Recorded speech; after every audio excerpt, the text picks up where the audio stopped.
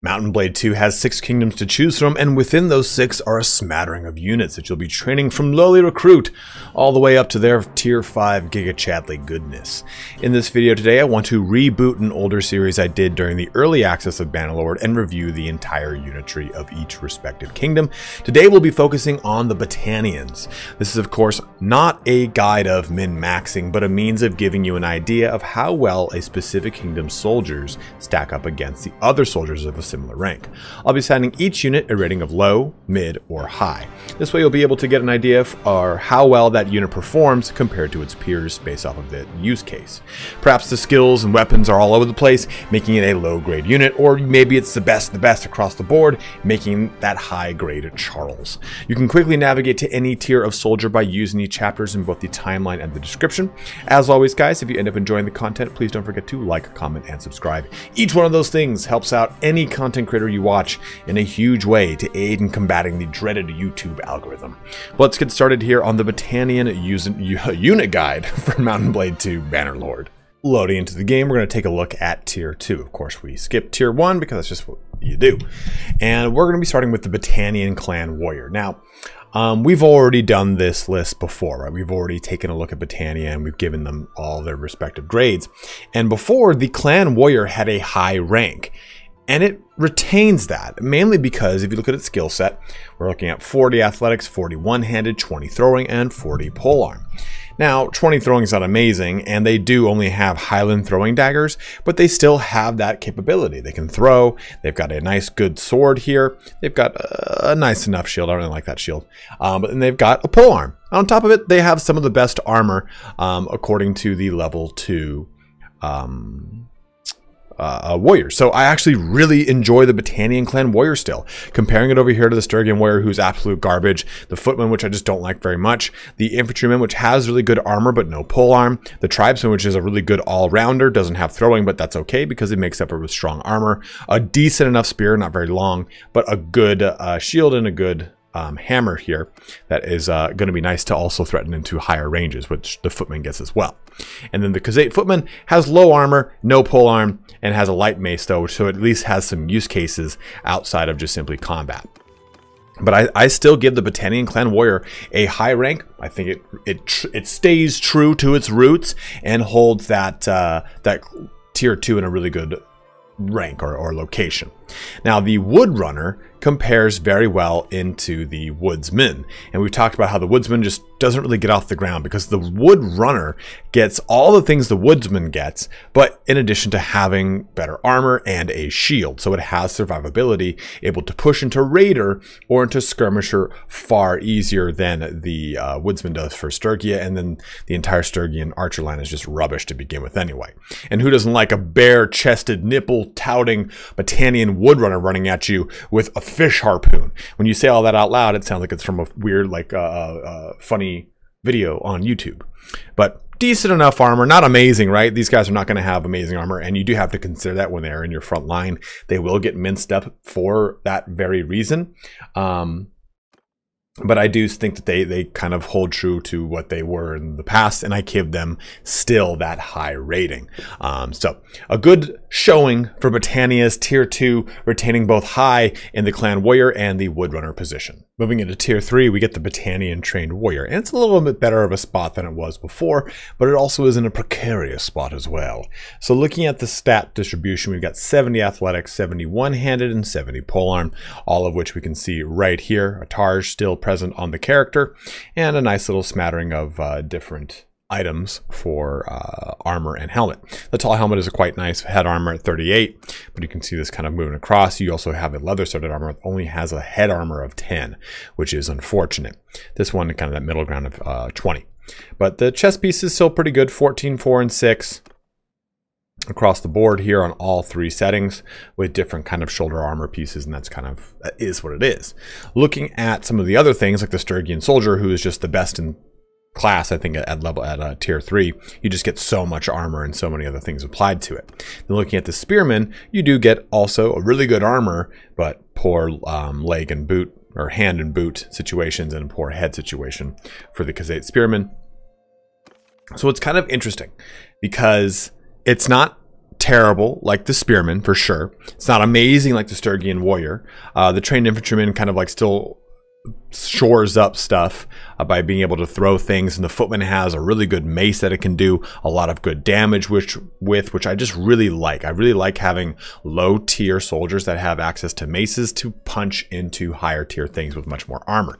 So I think that the Trained Warrior, while having access to a tall tip spear, which is very nice, a kind of a shield that I don't like very much, but a good setting of swords here, a good what's it called, a good selection of swords with 57 swing damage, 71 swing damage, and then I think this is also, and this is 71 as well. I do like that situation, but I still put them at a mid rank because they're not amazing defensively or offensively, but they're not terrible at the same time. They still have a good set of armor, retaining their rank that they had before in the previous kind of go at this video. Next in two is the Raider, and the Raider is funky because the Raider has a Norse hatchet, I think on all three of its situations, all three of its sets. Ridged Iron Broadsword, which is nice, and a Norse Hatchet. You guys know my stance on axes. But we get a tall tipped long spear. And just as a point of fact, I like the axe a lot if you're using it, but the AI seems to really not use axes very well and gets themselves into really bad positions. It's why I don't like the axe on my soldiers as much. And a tall tip spear as well. But all three of them have Highland throwing axes. Great set of throwing axes here at least. But looking at their skills, they get 70 athletics, 70 one-handed, 70 throwing, and 30 polearm. So they're in a very weird spot, I think. I would rather they had less throwing and more polearm. If I wanted something to do throwing damage, I'd have the Skirmisher doing it, especially because the Falksman doesn't have throwing weapons. The Veteran Falksman does. So sure, I understand the progression of throwing on this character, but I don't think that we should necessarily sink the points in throwing and have it have such a meager throwing capability here. This only can throw 3 axes unless you put it with a captain that can boost that throwing capability. So you kind of have to consider those things when you're looking at the Raider, and I think that it still retains that low rank. There's not many things that compare to this. The Aserai Axeman kind of loosely does. Mamluk Axeman over here, but this is already coming into its shock variation, right? The Raider still kind of has a funky spot wherein it's kind of like an infantry soldier and it has the same armor, almost the same exact armament.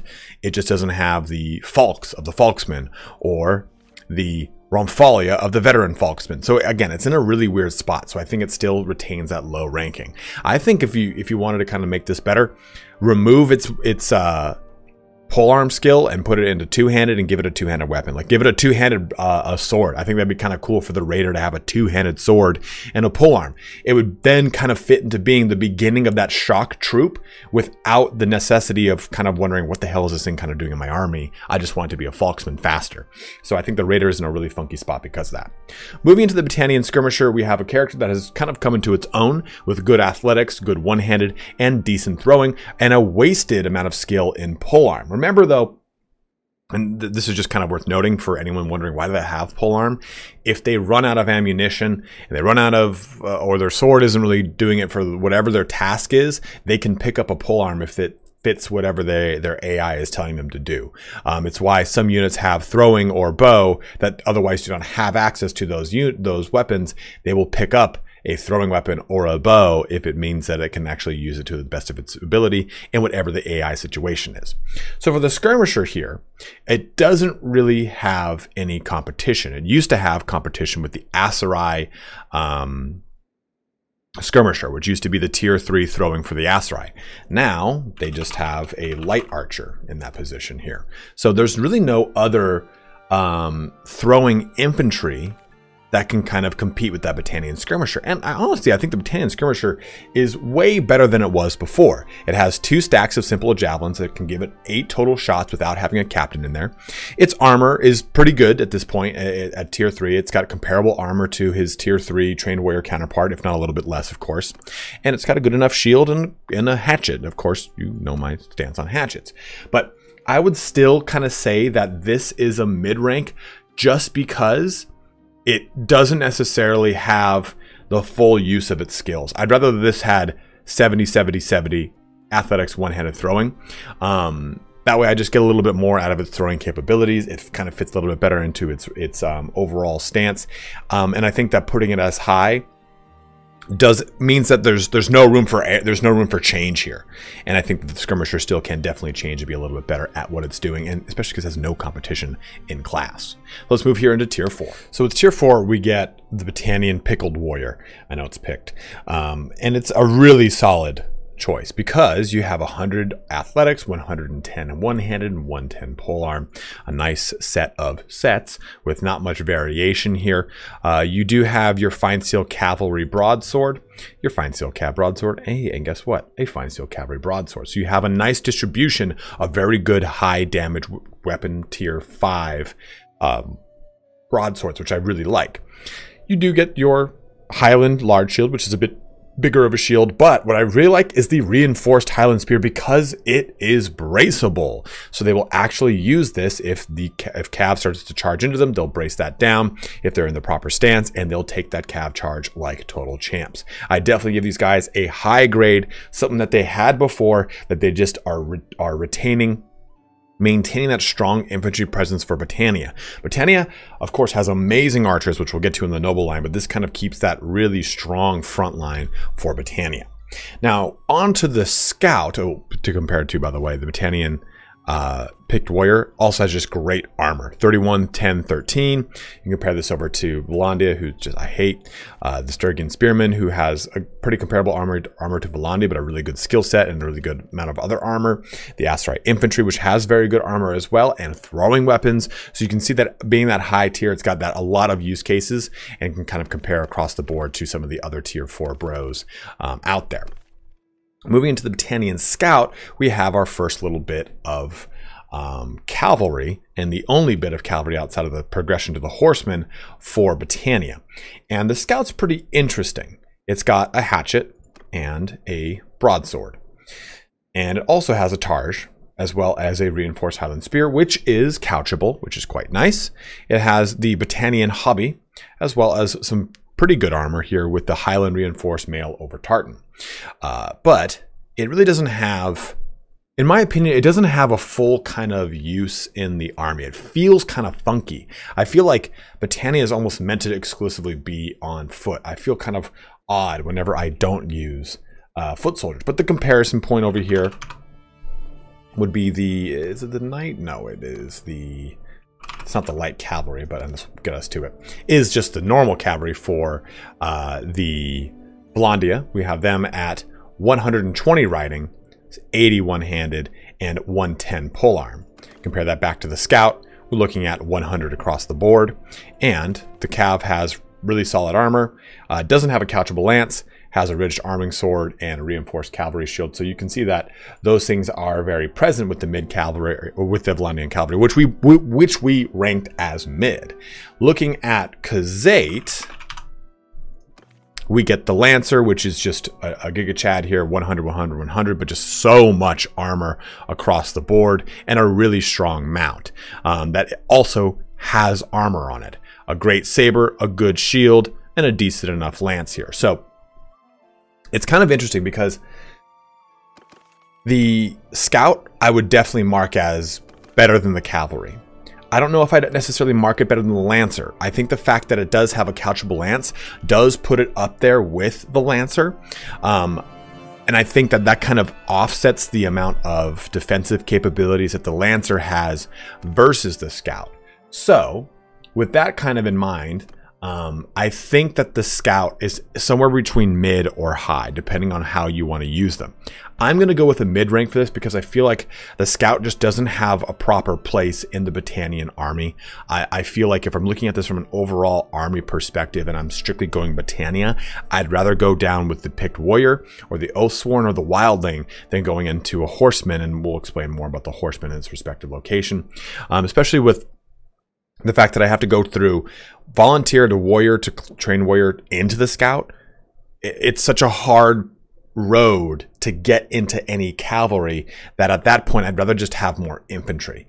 If I could go into a tier 3 cavalry before jumping into Scout, like if the Scout was a tier 3 and I had, like, I don't know, trained Scout or some shit like that, then I think I'd actually be okay with the Scout and I'd put it at a high rank. Because I think it has an awkward place in the military, I'm going to go ahead and give it a mid rank. Just in the same reason that for the Bucellarii, for the Imperials, it feels out of place by that progression point in the military. Moving into the Falksman, we have a very, very, very strong shock troop, probably one of the best ones in the game. Lion Exodus did an amazing breakout of all the shock troops and their kind of punchability, and the Falksman with the 1.9 patch had a huge leap in its kill death ratio, as well as just how overall it performs against low tier infantry, high tier infantry, and other cavalry. Like, amazing stats on these guys. So the Falksman definitely gets now a high ranking. What I would like to see though is that they retain a throwing weapon. I think it's kind of rubbish that they don't have one, especially if they've got 100 throwing skill in there. I know I said for the skirmisher a mid-rank is because there's room for improvement, and even though the Battanian Falksman has room for improvement, they already perform so well at what they're doing. I think putting them in mid would just be an injustice to them. Moving into our veteran skirmisher, again, so high rank on the Falksman, by the way. Into our veteran skirmisher, we have a really strong soldier. 100 athletics, 60 one-handed, 90 throwing, 100 polearm. So with that, we have a very strong soldier that has a kind of mismatched smattering of skills. A very strong armor piece here at the Ranger Mail with rough tied bracers and wooden boots. You can see that's the only set it gets access to, and harpoons, which are just like throwing lances, dude. They're so strong. That stack of 10 is really good with them. Give them a throwing captain, they'll have even more. They'll be able to break shields, all this cool stuff. I think the issue with them, they used to be ranked high in the last time we did this. I'm going to be giving them a mid rank because they still are great at what they're doing, but that's 100 wasted polearm. I'm not saying give them a polearm. I'm saying give them more throwing and more one-handed. I'd love to see throwing at 110 and then give that one-handed all the way up to 100. This does make them comparable to the picked warrior, and it does kind of cause a bit of a conflict as to which one you go with, but I've always said that the wildling is an amazing soldier that people kind of bypass in exchange for the Oathsworn, which are both two great warriors we'll talk about in a little bit here. But I think the veteran skirmisher drops from high to mid because of that polearm skill being so wasted. I'd rather see that again in throwing in one-handed, but just to recap here, we're looking at high rank for the picked warrior, a mid rank for the scout because of the odd placement in the army, high rank for the Falksman, and a mid rank for the veteran skirmisher. All right, the cream of the crop, tier 5, Battanian Oathsworn. Let's take a look-see. So we have athletics at 130 with one-handed and polearm, and 60 throwing here. That's pertinent because this unit does have throwing weapons with the Highland throwing axe. Now they also have one-handed bearded axes, which do suck. Iron reinforced Highland large shields, which are good, and a braceable shield yet again, which is very nice. Very good set of armor, like very, very, very good set of armor. Luxury Brigandine at 53, 10, 18 is really awesome. Ridged helm here with head armor 46, good bracers and good boots. Overall, a very well equipped unit, just that suffers with that bearded axe. That bearded axe, in all of my testing of throwing all the tier 5 infantry against each other, is such a detriment. You go from a tier 5 very nice damage in the picked warrior, then you lose it. You go down to a tier 4 with the bearded axe and you don't get the amount of damage, especially the amount of reach the bearded axe has. Again, I know what everyone's saying. I love the axes personally when I'm using them on my character, but the AI for some reason does not seem to do them really good justice. So the Oathsworn, I unfortunately have to give a mid rank. And the reason I'm giving a mid rank is because it's not as bad as the Valandian Sergeant. And I know people are saying you're a little too hard on the Sergeant. I'm not. The Valandian Sergeant used to be badass, but now he just seems to not do well compared to all the other infantry soldiers for some weird reason. It's one of my favorite ones, but I just hate that it doesn't perform as well as it used to. And we compared to the Legionary, which is again a really solid one. The Darkin, which is a great middle ground. I'm always going to give the Darkin a mid because it's got that point of being like it has tons of room for improvement, but it does really well at what it does. So it's just kind of right there in that strong center point. And the Sturgian heavy spearmen and the Aserai veteran infantry both hold those high ranks as well. So the Battanian Oathsworn, a great soldier, held back by an unfortunate presence of the one-handed bearded axe. That braceable spear is a really, really good touch. I think if this just had axes for one set and swords for another, I'd put it into high. Or just swords all the way around.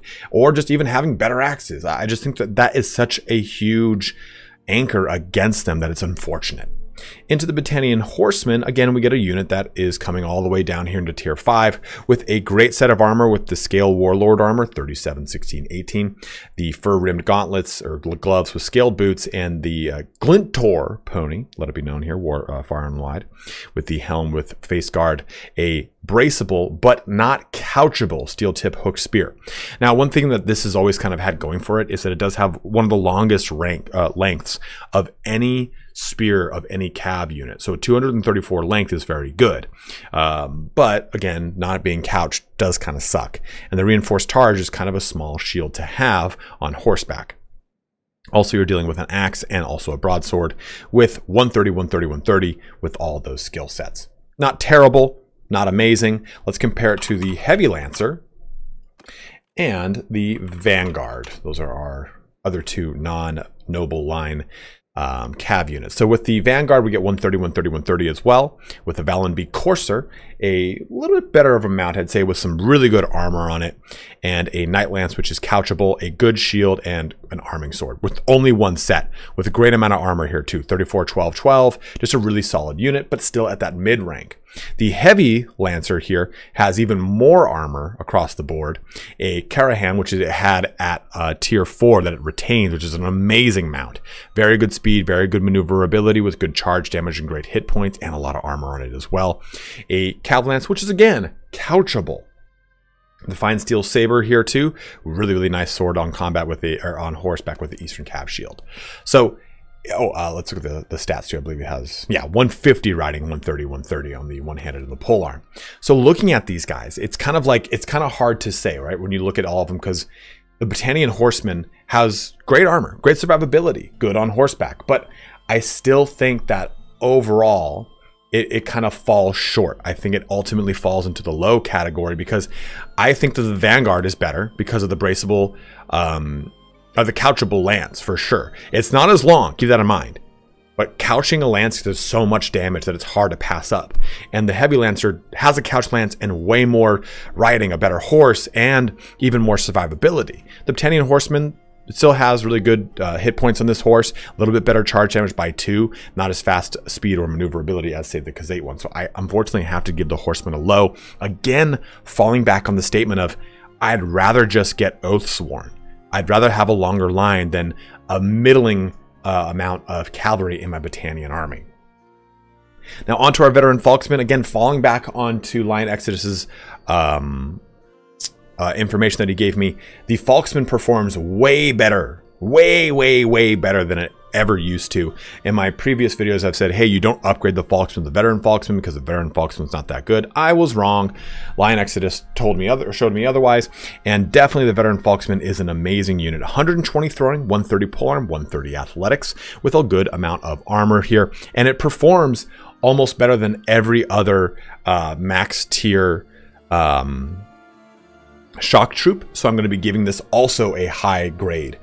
So again, huge shout out to Lion Exodus. Please check out his videos. He has a lot of really amazing, very number crunchy breakdowns of all the shock troops, how they're performing as of 1.9, and how they really kind of stack up against low, mid, and high tier infantry soldiers and other cavalry to give you an idea of how well these guys truly perform. Having the Romphalia is just an absolute, or Romphalia is absolute tank of a weapon. It does so much damage and allows them to really just kill so much shit. It's so fun to watch them do their work. So 130, 120, 132 on their skill set, which gives them access to lots of throwing axes. Put them with a captain with good throwing skill, and again, those throwing axes are going to get even more stacks and just break through some shields. So a high rank on the veteran Falksman. Now moving into the Wildling, it's always really weird to me. The Wildling performs better than the Oathsworn in a lot of tests, which I hate. Like, it shouldn't be that way. And it only has one set, and that set has a really good sword. Look at that sword. It's better than the Oathsworn. Look at the photograph. Every time I do, it makes me laugh. Iron reinforced Highland large shield here as well, and 2 sets of hooked javelins with the same amount of armor that the Oathsworn has. This was a problem when I did this the first time around. The Wildling is a better frontline soldier than the Oathsworn. It's missing a polearm, which is worth noting, right? The Oathsworn has your braceable polearm, which is sick, but the Wildling does all the same things that the Oathsworn does, only better except for that polearm. 140 athletics, 120 one-handed, 130 throwing. It's it's a track star. It's going to throw some really deadly weapons, and it's going to do some really good damage in melee. I really like it. I really, really like this unit. It still retains that high rank that it had before, and I think it's just because it just does so much of what it should do really damn well. And it throws some really devastating javelins.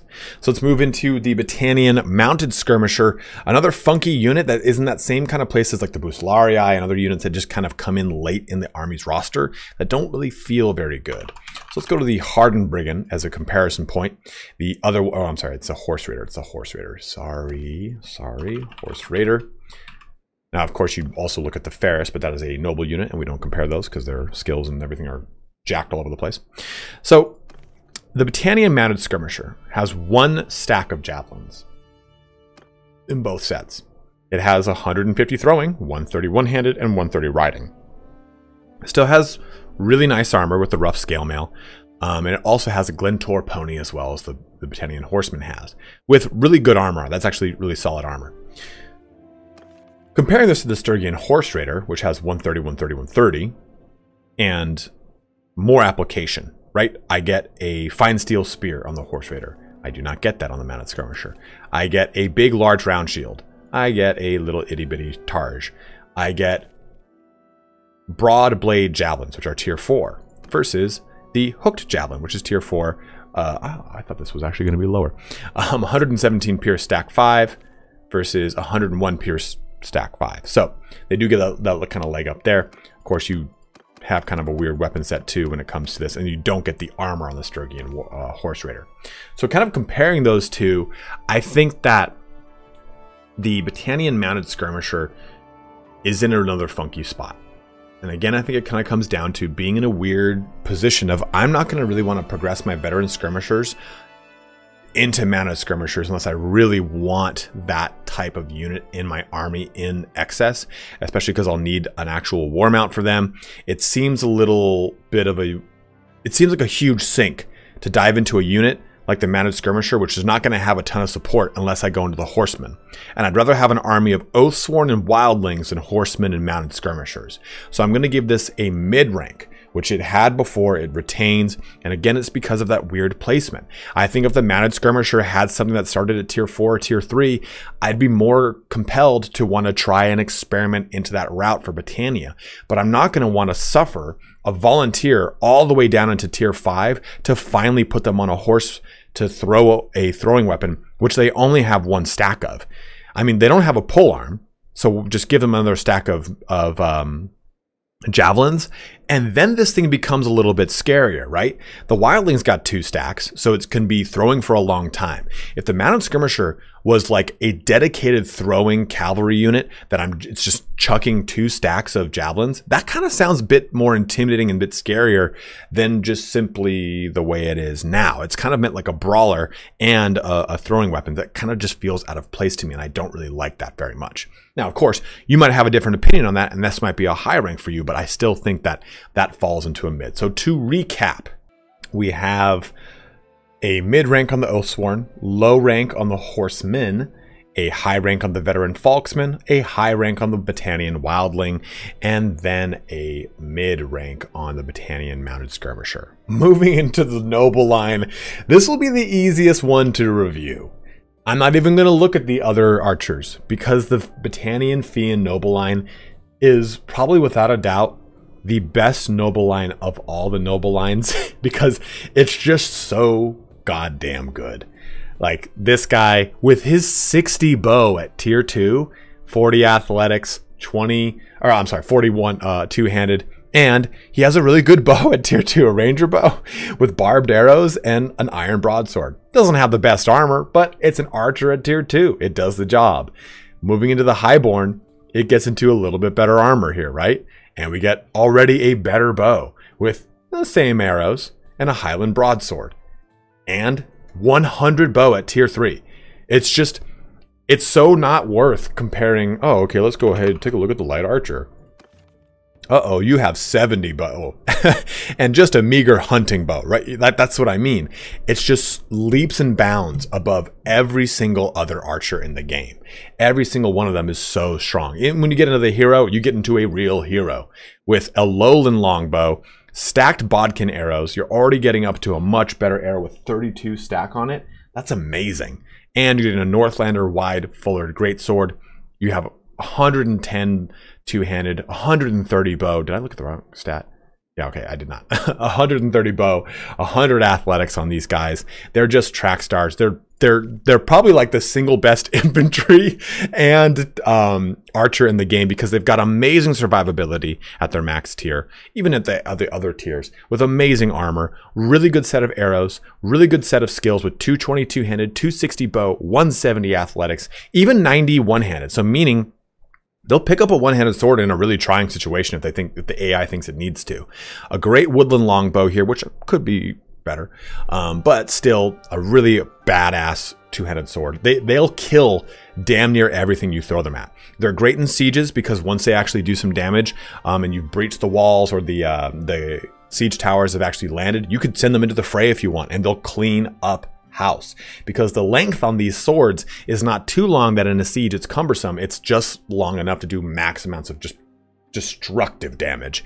And the nice thing too about the two-handers here, you can actually give them a captain who has two-handed skill and get a lot of use out of it, depending on how you want to use your fiends. So honestly, the Battania Noble line is high across the board. They're just token 420, high, high, high, high, and high. So that is our Battanian roster. Let's take a look at an overall review and my thoughts on the army as a whole. So the Battanian army is very solid on foot. And I think that's kind of the way it should be, right? They've got amazing archers. We've just gone over with the Noble line. And they have got weird spots, though, in their military. I think it's nice that the Clan Warrior is really good into the Trained Warrior. The Picked Warrior is amazing, but then the Oathsworn starts to fall short. And it's got a lot of shortcomings that could easily just be fixed with its axe. The Veteran Skirmisher is really good, but it's got a mismatching of skill. The Wildling is better than the Oathsworn. That was like that a long time ago. It's still kind of true now. The Oathsworn's in a far better place than it ever was, though. It's worth noting that the Oathsworn used to have completely mismatched skills, used to have riding and not athletics, used to have throwing and not one-handed. It's in such a better place. So the mid now of Oathsworn is unlike the Oathsworn of old. Like, it's way, way better. But I think that Battania needs another branch here for its horsemen.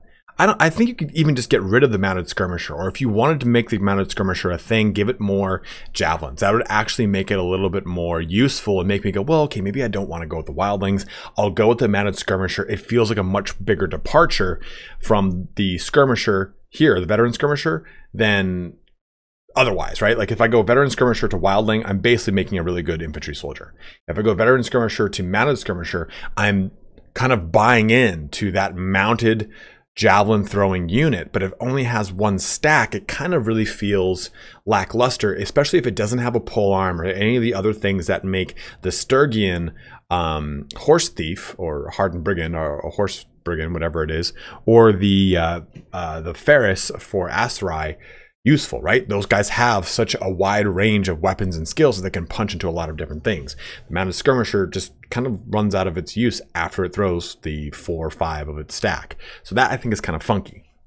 If I were to redo this, I would make the Raider a two-handed weapon user, drop the polearm, or drop, I'll maybe do polearm and two-handed weapon. That'd be kind of cool. Or two-handed weapon and throwing weapon. Because that way it progresses into the Falksman a little bit cooler, a little bit easier, and you get two-handed weapons in the base infantry line of Battania outside of the Falksman and the Fiend Champions. So I think that that's a really cool way to do that.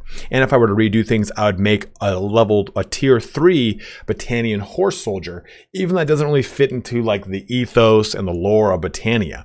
I think if I wanted to really make this worthwhile, I just think the scout and the horseman aren't there. Maybe boosting them and making them better actual options, so I actually have to decide going from trained warrior into pick warrior or trained warrior into scout. Go, oh, that's actually a really good horse soldier. I'll go that route.